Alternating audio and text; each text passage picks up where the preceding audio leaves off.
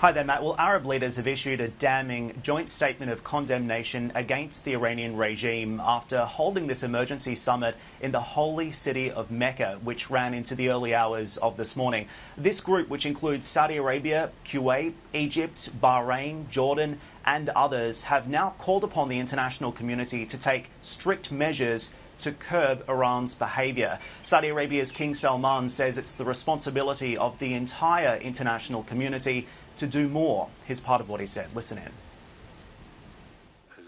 We call on the international community to carry out its responsibilities towards the threats that the Iranian actions pose against security and peace, and to use all means to stop the regime from interfering in the internal affairs of neighbouring countries.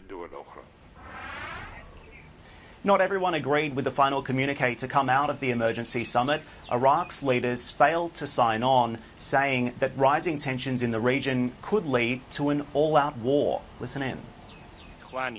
My brothers, in the midst of this tense time and the quick developments and the tense regional and international environment full of tension and threats, we are watching before our eyes the escalation of a regional and international crisis, which can turn into a war that will engulf us all. If the crisis is not managed well, then we will be faced with the danger of a regional and international confrontation, which will bring tragedy to all of our countries.